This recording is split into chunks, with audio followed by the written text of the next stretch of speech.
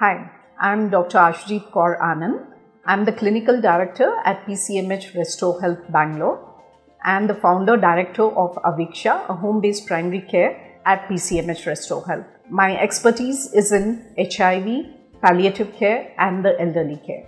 So the normal oxygen level in anybody would be somewhere between 97 to 100%. At times it can be a little lower, 95, 94, when somebody has an underlying lung problem.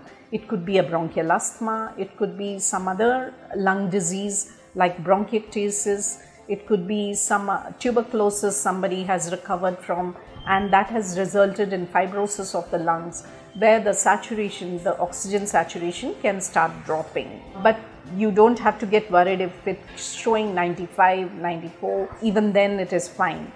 But anything which is less than 93%, then it is a matter of concern, indicating that this person needs oxygen support and might have to be moved to a hospital for oxygen support.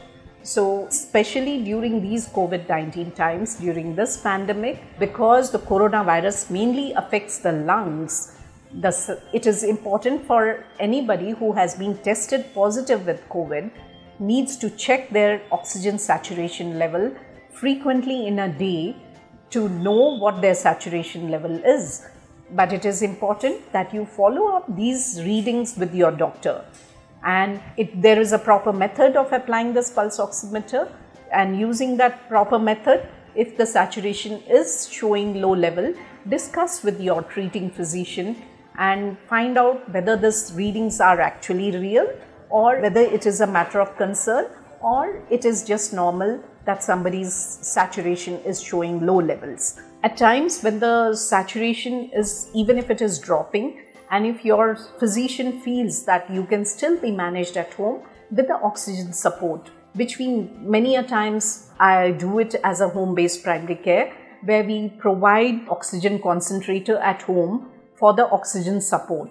But then we need to monitor the patient very closely 3 to 4 times in a day, looking at the oxygen saturation.